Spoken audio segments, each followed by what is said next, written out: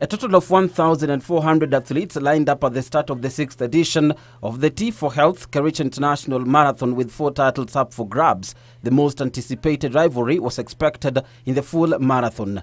And after competing last year and crossing the finish line in position 26th, Bernabas Kibii came into the race looking to improve on that position, not knowing that the prize tag of 1.5 million shillings was his to take. Kibii took full advantage of the hilly course to outsmart his opponents, crossing the finish line first in 2 hours, 17 minutes and 43 seconds. Kibii was 2 minutes faster than closest rival Joseph Ngeny, who settled for the silver in 2 hours, 19 minutes and 23 seconds, while Vincent Tanui had no choice but settle for the last podium position, 6 seconds behind.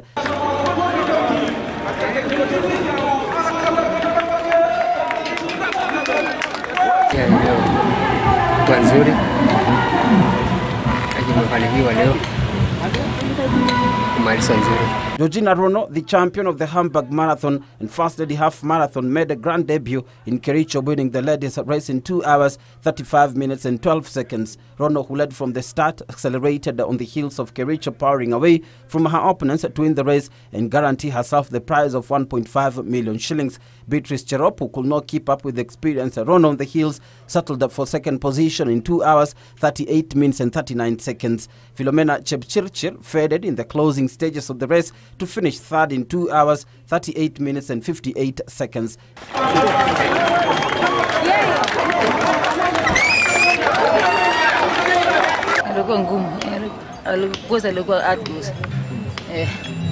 Ulitumia mbinu gani kupita wenzako? Milima. Kushika milima ninatwaga. The top 10 finishers in each race were also rewarded with cash prizes.